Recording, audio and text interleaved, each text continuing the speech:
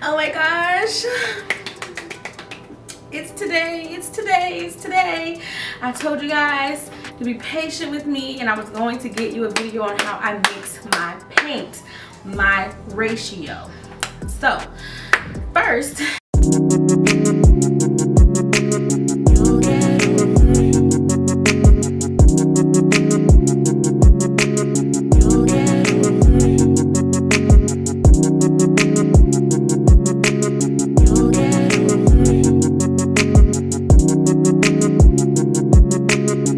if you are here, please do me a huge favor and subscribe, like, and comment. I would greatly appreciate it. I've been getting an amazing outpour of support from you guys. And if you followed me or you found my video from any of the paint groups, if you saw it because of the algorithm, if you saw it because you're bored, I don't care why you saw it, I don't care how you saw it, but thank you so much for being here with me today. First things first. You can't have a one-size-fits-all for your paint. I know that you want one, but you cannot have one. Paint consistency is completely different, and I'm going to show you exactly what I mean. So I'm going to first mix my base or my white. I mix in something like this. I actually received this from the Dollar Tree. This goes up to 4 cups, so 32 ounces. I usually go about to 3.5 cups. So I'm going to be mixing 2 of these because I have 5 canvases in there and they're all large. I always start off with 1 cup of paint. So I'm going to be starting off with Liquitex. I personally prefer Liquitex for my white base. This is titanium white. I got it from Michael's. I want to say it's normally about $17 and it is 13.53 US fluid ounces. So I'm going to put that in here and I'm going to put it up to 1 cup. And that's how I usually start. So before, I kind of want you guys to see how thick this paint usually is. It's a pretty thick consistency. So for this, I'm able to add a lot more water. So I'm gonna go ahead and squeeze out 1 cup.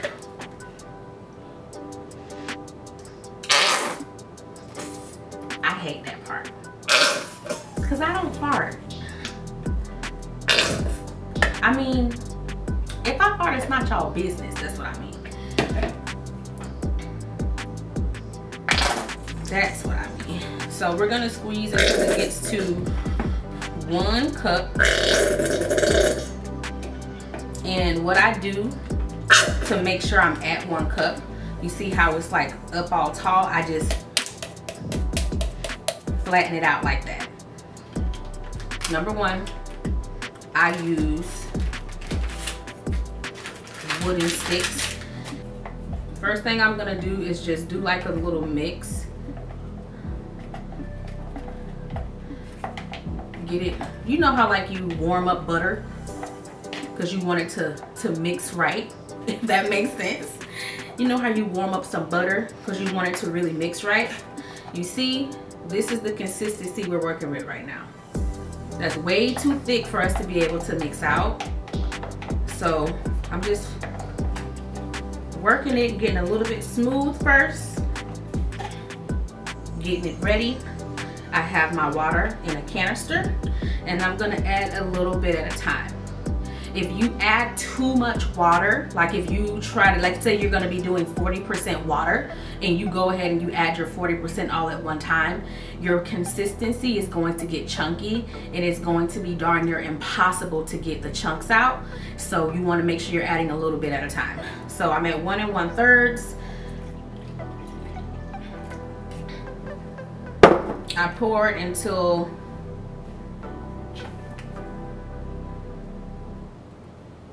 I was at 1 2/3, and pouring a little bit at a time, and I'm just going to mix.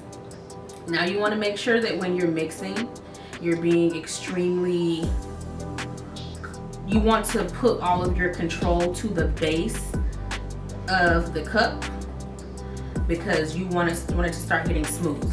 So right now, this is what it's gonna look like.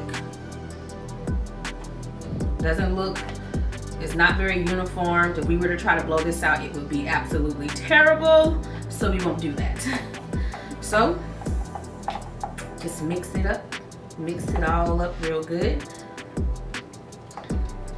All right, so not quite to what we want it to be. So we're gonna go add some more water, but we do notice that there are no chunks in it. So it blended out pretty smooth. I'm gonna go ahead and add a little bit more water. I'm gonna go ahead and go up to 2 cups. But it's tedious. Sometimes you have to add just a wee bit more amount of water or just a little bit more amount of paint.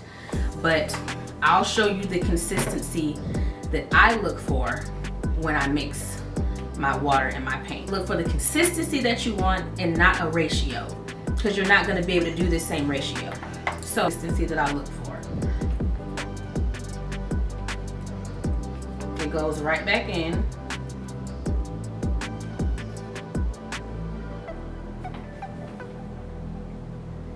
It just goes right back into the cup, but it also still sticks to the stick and it's transparent. Another way that you can test to see if it's going to blow the way you want it to blow, if it's too thick or not, you can blow on the actual stick. That blowed perfectly. Let me see if I can get it in the camera. So with the blow dryer, that's going to move super easy. So I know that mixing paint could be such a tedious thing, but now's the fun part. Let's go ahead and blow it out. So this is the fun part because I love to blow my paint out. I'm doing the reverse Dutch pour method. I'm going to put my colors down first. I am using Liquitex, and this is a turquoise blue.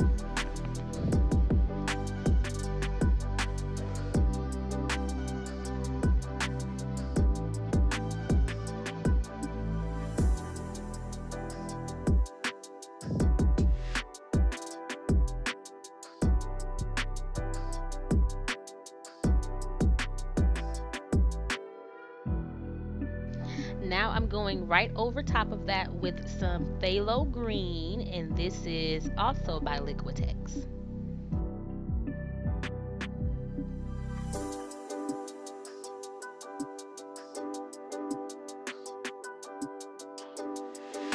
So I wanted to add just a little bit of dimension, so I'm going to add a very thin line of Payne's Gray, and this is also by Liquitex.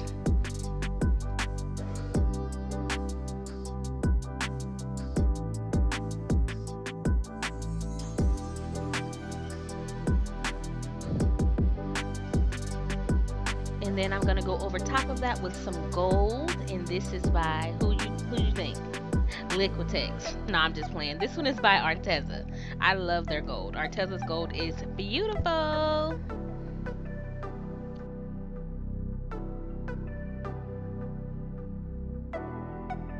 So now I'm just going to line against that with this custom peachy orange.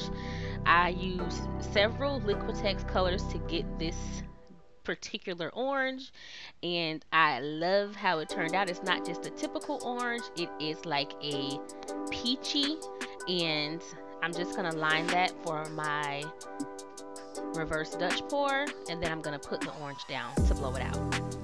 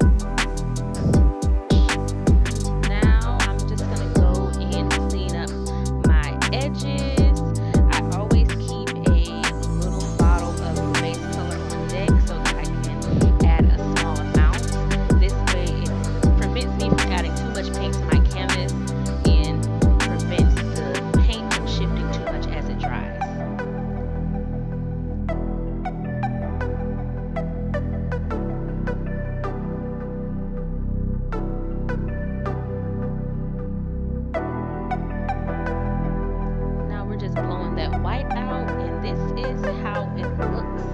This is the white that we mixed together. Look at how easy it's just moving. And I'm still flooding my colors.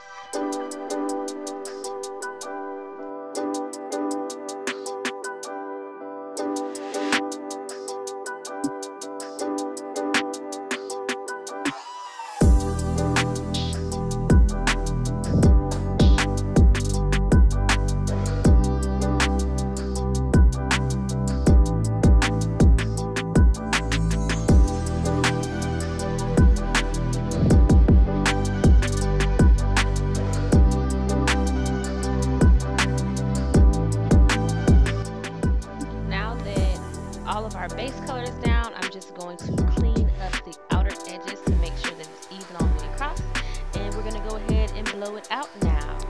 I started going down, but then I remembered I wanted to go up, and look at how beautiful these colors are going to blow out.